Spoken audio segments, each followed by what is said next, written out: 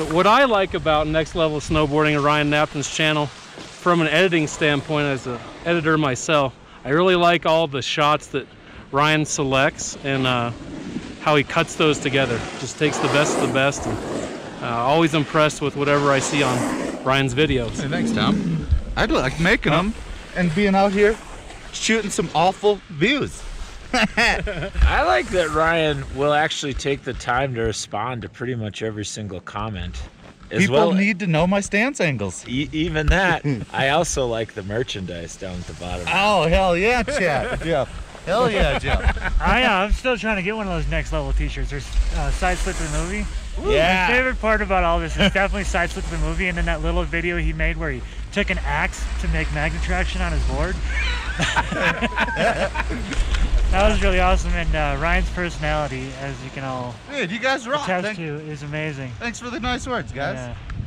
Yeah. I got those too. Check it out, Key Guns. What's up? Keep your tootsies warm. You gotta do that. No cold toes. This isn't that bad, actually.